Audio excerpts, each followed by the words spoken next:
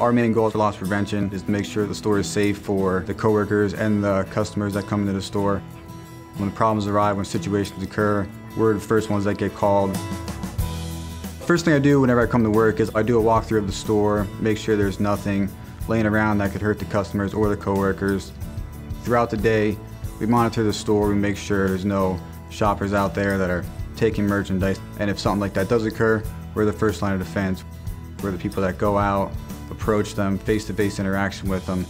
You gotta remember that everybody's a human. A lot of people make mistakes, so you gotta show them respect to get respect back from them. You gotta try to control your emotions.